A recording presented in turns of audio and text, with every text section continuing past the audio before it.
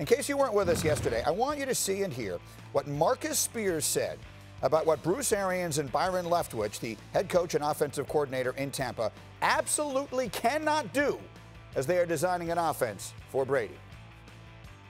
I wish I had 3 cameras in here so I could tell one of the cameras to zoom in on me. If Bruce Arians and Byron Leftwich allow Tom Brady to get hit because they calling plays downfield and want him to hold the ball to throw it, that's a fireable offense, G. And they should damn well not do it. Mike Tannenbaum is going to join the party here this morning as well. Mr. T, what do you think of what Marcus said yesterday? I think he's exactly right. When you look at historically what Bruce Arians has done, his quarterbacks get hit.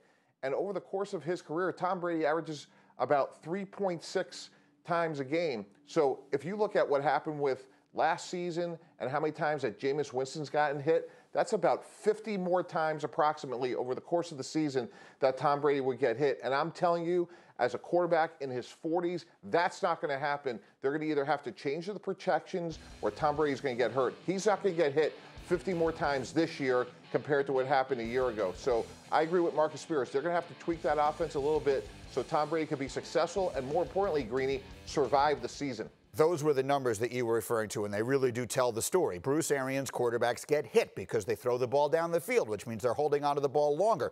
And if there's one thing that all those guys had in common, in fact, Kalen, if we can put that graphic up there again, it's worth pointing out again, the quarterbacks that Arians has had, both as a head coach and as a play-calling offensive coordinator, there are a lot of things they have in common. They're all big, right? They're all big, strong guys. Jameis Winston, Carson Palmer, Luck, Roethlisberger, all big guys who you figure can take a little bit more of a pounding, if you will. Dominique, Brady is not big like those guys are, and he'll be 43 years old. So clearly, those numbers you're seeing on your screen cannot apply to Tom Brady this season. Is that right?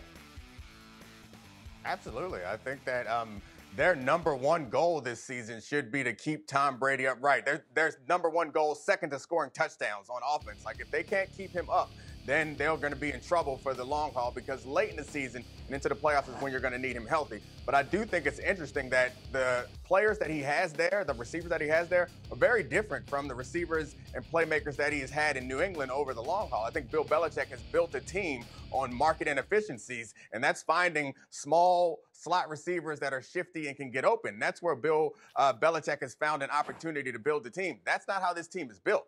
Evans and Godwin are not those guys. Those are big play guys who it does require you to hold the ball for a little bit longer to get them an opportunity to get deep into the defense where they are most effective. So it's going to be interesting making these pieces fit together, because I don't think they fit together as clearly as we all think they do. No, maybe not those guys, but, Mike T, who you have your eye on are those 3 tight ends. They've got Howard, they've got Brate, and, of course, a fellow named Gronk.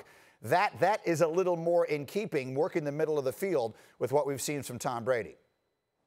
Yeah, absolutely, Greeny. And again, I have 20 years of scar tissue trying to defend Brady and Gronk for a lot of those years between the Jets and the Dolphins. And nothing is more frustrating when you say on 3rd down in the red zone, we're going to double Gronk, and he still catches the ball. So that will be his safety outlet. And again, Tom Brady's not going to get hit all the times that Jameis Winston did. And I think you're right. Gronkowski could be a quick solution to that. And also, let's remember, they did draft Tristan Wirfs in the 1st round to try to address that offensive line in Tampa Bay. And they also have a sneaky good defense. So that could be the way they try and build the team.